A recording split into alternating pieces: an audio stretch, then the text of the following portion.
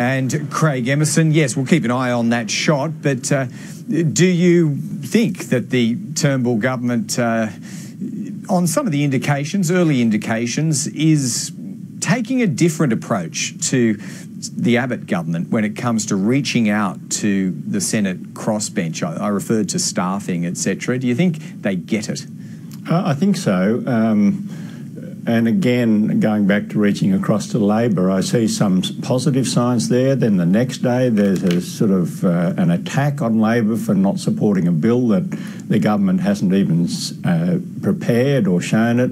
So I think they're going through a bit of a phase of trying to work out what is the right balance. I mean, I'm not talking about fairy floss here and, rose-coloured glasses. We do operate what is called a adversarial parliamentary democracy, that is with an opposition, a very active opposition, but hopefully not opposition for the sake of opposition. In managing the crossbenches, they're going to have to do that in both the House of Representatives and the Senate, for this reason, that the majority in the House is only one.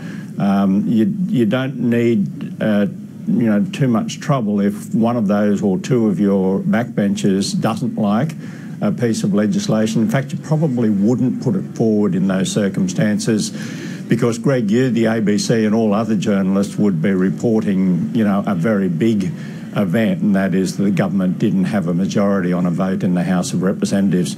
As you know, I was in the Gillard government. That would have been a disaster, because the media was all ready to say in those circumstances the government's no longer viable, it should call an election. It never actually happened, because the negotiations meant that you either got the support of the independents and put the bill through, or you didn't, and therefore did not introduce that particular piece of legislation. Julia Gillard did a lot of that negotiation.